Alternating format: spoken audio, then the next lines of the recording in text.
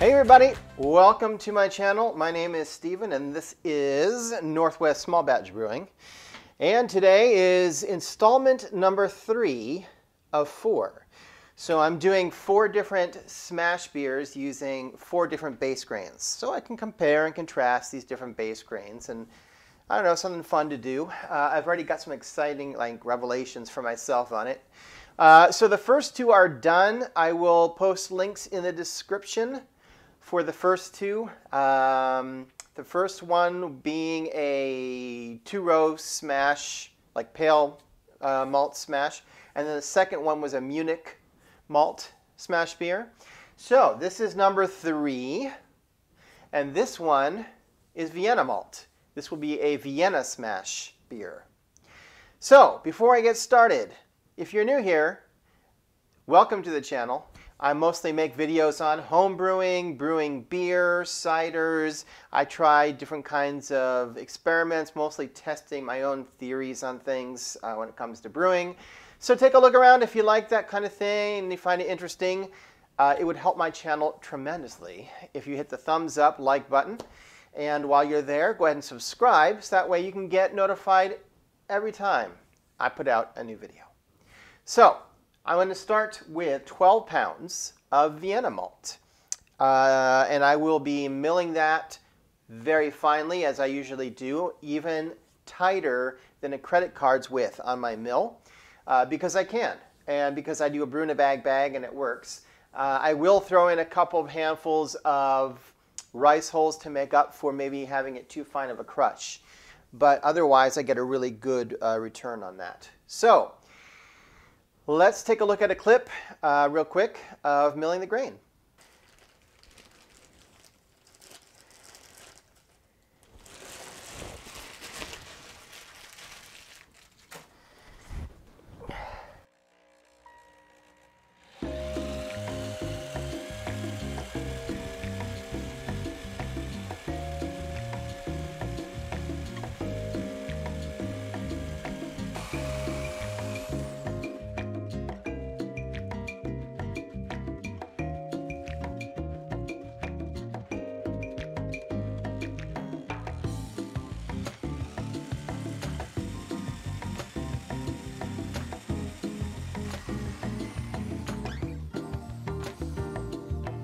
Okay, so that's the grain having been milled. It is actually the night before I'm going to brew. The reason being is that I get off work tomorrow half day. So I will actually put all the water I need and stuff, and actually I can program my system to actually start heating the water before I even get home, so that as soon as I walk in the door I can mash in immediately, and that saves me like an hour and a half just waiting for the water to heat up. And that way I can actually brew my beer tomorrow, even having worked half a day. So what that means is I will pop up a picture on one side here, wherever I have room, just to show you what I'm talking about. I have my tank with 4 gallons of water, and I use spring water from the store, if you're wondering. And then I will set it, so I'm looking for a mash temperature of 155. So I'm going to program it to heat up my water to a strike temperature of about 160. So that when I mash in all the grain, it should drop down to about 155, where I'll try to maintain it for an hour. So I've got everything prepped. I got everything ready. So let's assume that it's tomorrow. And let's cut to a video of me mashing in all the grain into the kettle.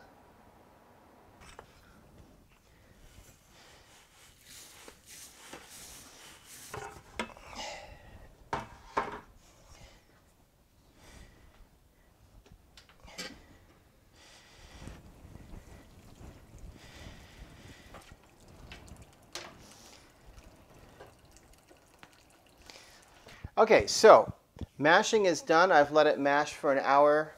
And now what I'm going to do, you'll see in the next clip, I put up a big ladder, which unfortunately I don't have a lot of space, so it's hard to fit it in and also get it on video, but kind of gets in the way and gets a little crowded, but you'll see I have a ladder I put over the kettle so that I can use a pulley to pull the bag out. And then sparge. I'm sparging with 3 gallons of water around 170 degrees Fahrenheit.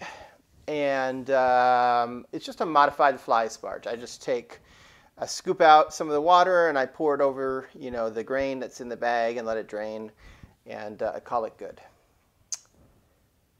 And then, yeah, I bring it up to a boil, and we'll go from there. So let's take a look at draining the grain and sparging.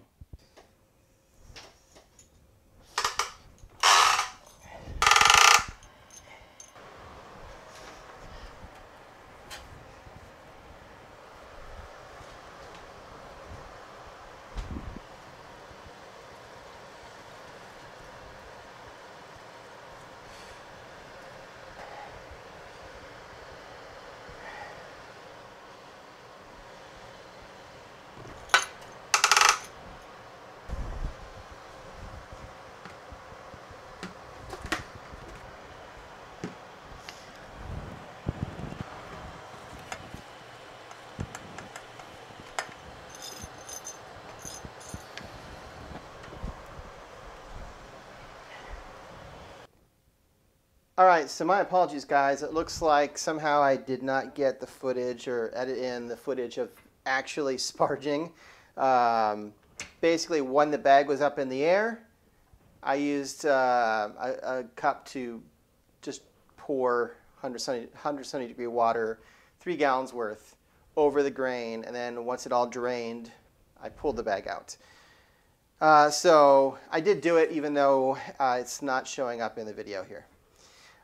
So next up, I bring it up to a boil. So we're going to bring it to a boil for an hour, and I'm going to add 2 additions for hops. I'm going to do a 60-minute addition, and I'm going to do a 15-minute addition. That's a smash beer, so that means only 1 kind of hops, and I'm going to use what I had in the freezer because I want to use that stuff up.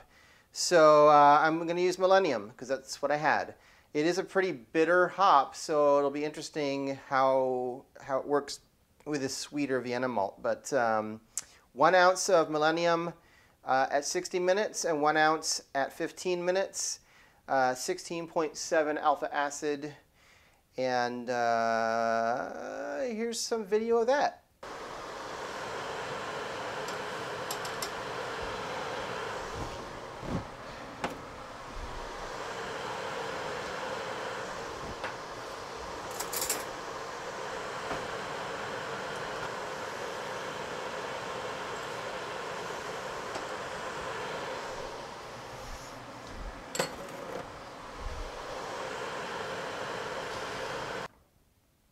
Okay guys, so we mashed the beer, we boiled the beer, we added the hops at their particular points when they're supposed to be added, and the boil's done.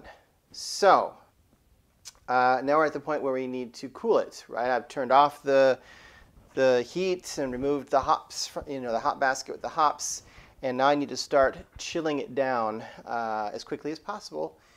And so I do top it up a little bit. I took a refractometer reading. I didn't put that on video, but it was a little high, which is understandable because I was almost a gallon shy of what I wanted, which was 5.5 gallons for the batch. So I added half a gallon of water, and then actually added another 1/4 gallon as well, so to bring it up. So at any rate, I have a rather unique cooling down method. I used 5 frozen solid 2-liter soda bottles, which I spray down with Star San. They're completely sealed. None of the stuff on the inside can get out. And I just drop them in, and they cool down my wort. It does take a few hours, but here's a little video of me doing this little unique wort cooling action.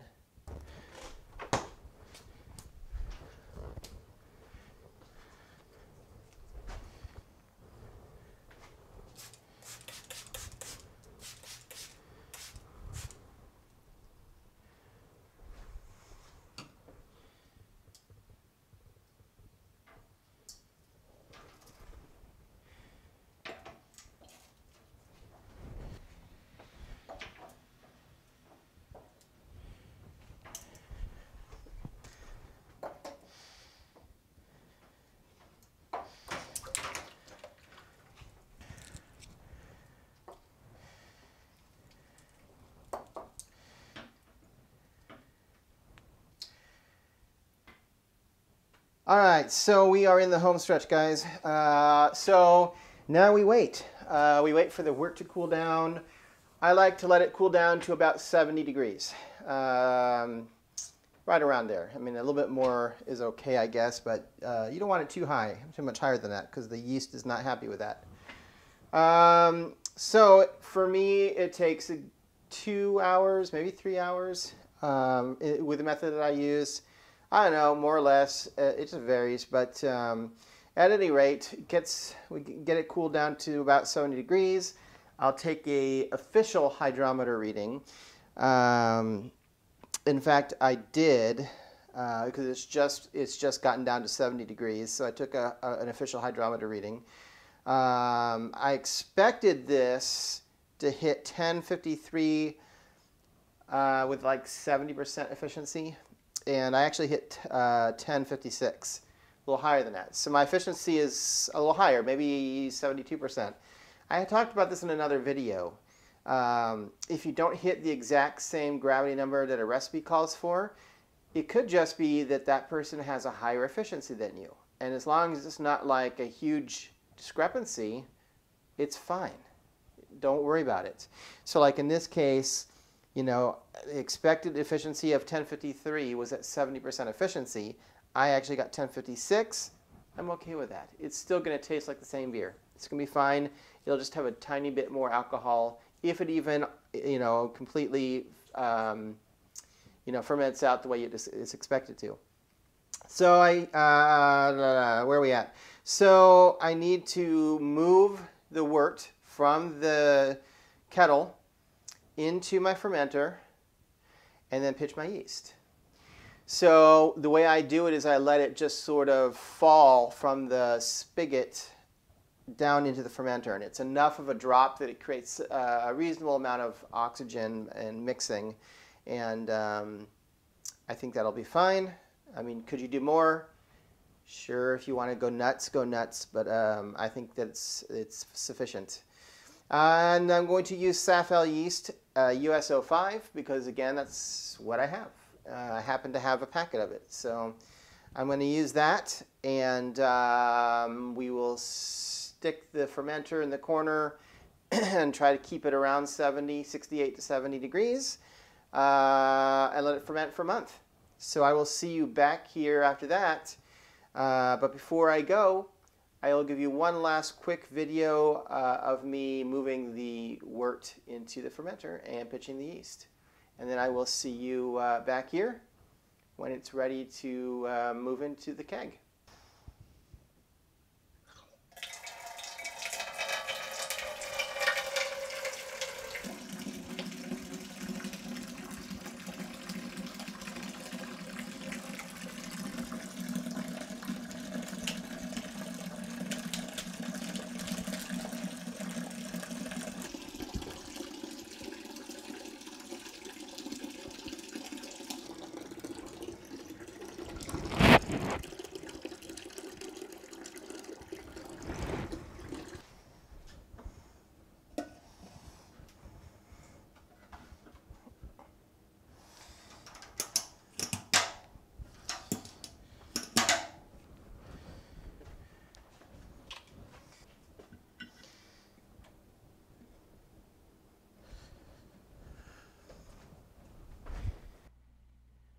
All right, everybody, so it's been 30 days. I have not touched, opened, peeked at the beer so far. It's just been sitting in the corner at room temperature, like 68 Fahrenheit. And so I'm going to go ahead and transfer it using a long silicone tube, and I'm just going to use the spigot on the fermenter and just carefully drain it without any splashing down into a keg. I'll seal up the keg, purge the oxygen out with CO2. I'll put it on 12 psi in my kegerator for about a week, and it will then be carbonated and ready to try. So here's a quick look at transferring the beer into the keg.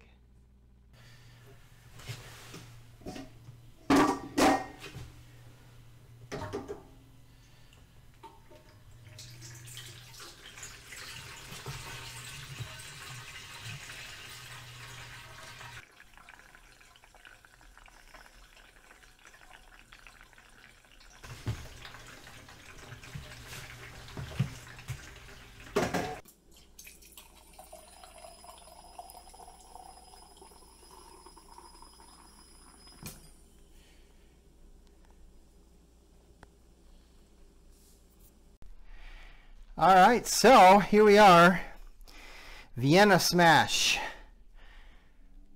Just looking at the color, so it's pretty opaque. You know, it's definitely not a clear beer, but I didn't use any finding agents either. You know, it's been a week, and so I won't go through everything because the recipe will be in the description, but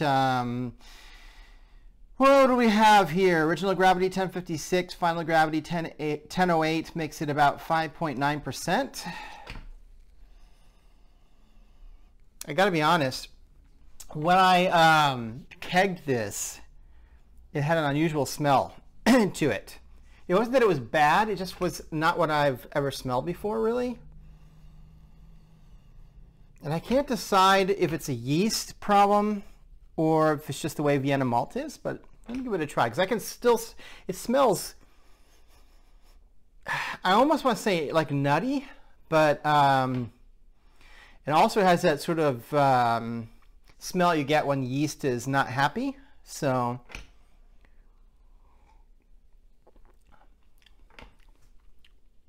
okay. It's interesting. It's in the aroma, the smell that I'm talking about. It's hard to explain what the smell is. Wow, interesting aftertaste. So it's not in the taste. The smell has this sort of, you'll know it if you ever have yeast that's stressed. It can sometimes give off this like underripe apple sort of flavor.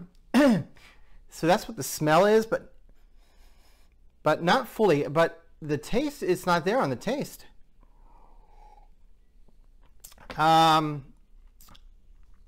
It's not bad. I would say it tastes thin to me. And it has a very grain forward like aftertaste that hits you at the end of the palate. Interesting. Well, I would say, I don't want to give any spoilers away because I'm going to compare all the smash beers at the end, and I have one more smash beer to make after this, and then I'll compare them all in one video. But I would say this is not my favorite that I've made of the four for the base malt smash beers that I've made. It's not bad. It's definitely drinkable.